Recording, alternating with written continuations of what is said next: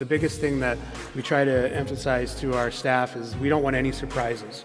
If somebody's going through something, they break up with their girlfriend, we want them to trust us and let us know that so that we can help them through it. And if we go to our scout, was going to a game and he's like, oh man, he wasn't good tonight.